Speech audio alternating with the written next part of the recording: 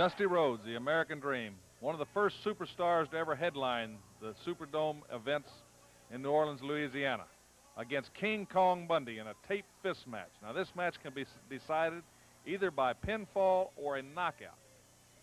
And of course, Dusty Rhodes, as I said, has been a superstar the world over, an international star, and has headlined many Superdomes until the Superdome almost became the junkyard dog's yard, as that man has hit the heights of superstardom in the wrestling circles. And of course, many times a match that is brought here, as the promoters of Mid-South try to get the best events for the fans in the Superdome, are matches at situations that have happened other places that it can be capitalized on. And on June 24th in Houston, Texas, Dusty Rhodes was in a bull rope match, the most dangerous match that he devised, against Nick Bockwinkel, the AWA champion. He won that bout against Bockwinkel with bull rope, but King Kong Bundy, who Bockwinkel had hired as an assassin-type individual, came in with his arm taped all the way to the elbow, and really beat up Dusty Rhodes. And Dusty Rhodes said, if that's the way you want it, that's the way you have it. Get me a match with him anywhere you can, tape fists. And Grizzly Smith, matchmaker supreme, saw the Superdome coming up and quickly signed contracts to that effect. And King Kong Bundy, in the toughest test of his career, as he's used his 420 pounds of mass to overcome many opponents, is in a brawl here in the Louisiana Superdome in front of 21,000 fans. And Bundy belaboring Dusty Rhodes, the American Dream. Dusty, 300 pounds, from Austin, Texas, former football, baseball star, West Texas State University, the son of a plumber, man who in 1974 in Florida became known as the American Dream. And his legend and his prowess has transpired and grown throughout the United States. A man with a lot of heart, a lot of soul.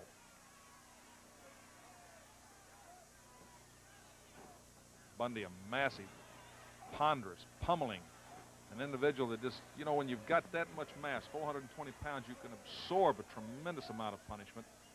And he's got Dusty Rhodes in a lot of pain right now. As you can see, the crimson mask. Photographer Greg Soley lets us vicariously enter that ring at close up.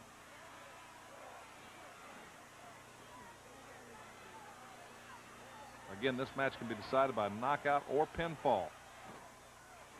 The Dream fighting back, pulling it up, hitting with the elbow, measuring Bundy.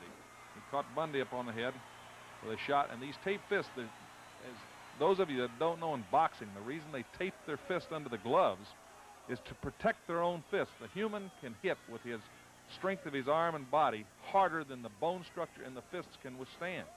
Therefore, by being able to tape them, you can deliver a harder blow without suffering the broken hand. Otherwise, you have to use the forearm, because the forearm is the only thing that can withstand the power and not break itself. So by taping their fists, this makes this match that much more of a rugged survival battle.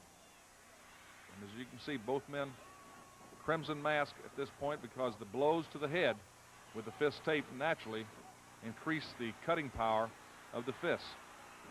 And the Dream is doing his thing. He's walking tall, he's striding, because he's got Bundy down. And Big Bundy's having to right now check into his intestinal fortitude and see if he's going to make it. Dream up on top. This is a no disqualification type match, and he senses the time to deliver the coup de grace to Big King Kong Bundy and triumph once again in the Louisiana Superdome, as he has done so many times in the past, as he comes off 300 pounds, hits 420 pounds, and it takes a 240-pound referee right through the rope, just like being strained through a grater.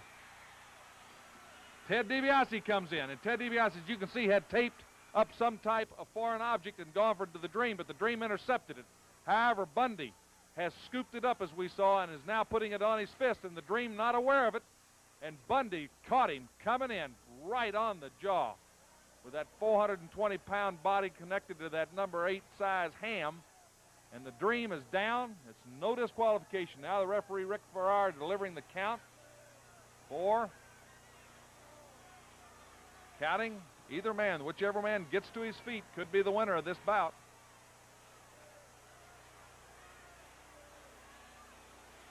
And the Dream is really cold-cocked. And there we can see Dusty Rhodes, the victim of Ted DiBiase. The big cheese is coming to the aid of King Kong Bundy, and Bundy will go down in history as the winner of the tape fist bout in the Louisiana Superdome July 16th, 1983. The big King Kong Bundy was a victor in that exciting battle, and we have more of the same, and we're going to show you some more of it. We hope you'll stay with us because it's coming up right after this important message from Mid-South Wrestling Television Network.